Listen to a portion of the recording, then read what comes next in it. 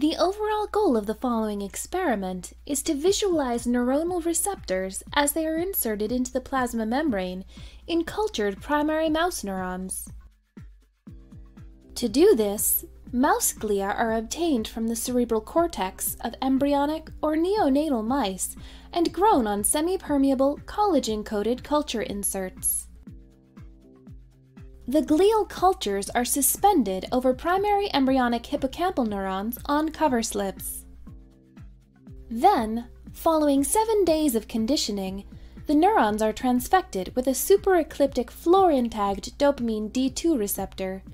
The tagged receptor localizes to intracellular vesicles but remains non-fluorescent within the vesicle's acidic environment.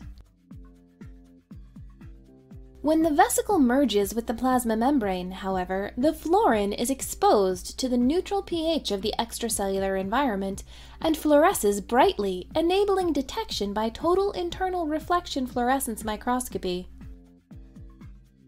This method can help answer key questions in the membrane protein trafficking field, enabling us to visualize trafficking of any membrane proteins that can be labeled with fluorine, such as glutamate receptors and G-protein-coupled receptors.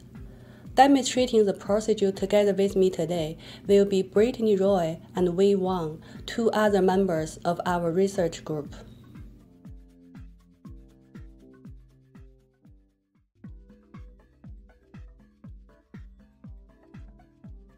The day before the dissection procedure, coat T75 flasks with collagen solution.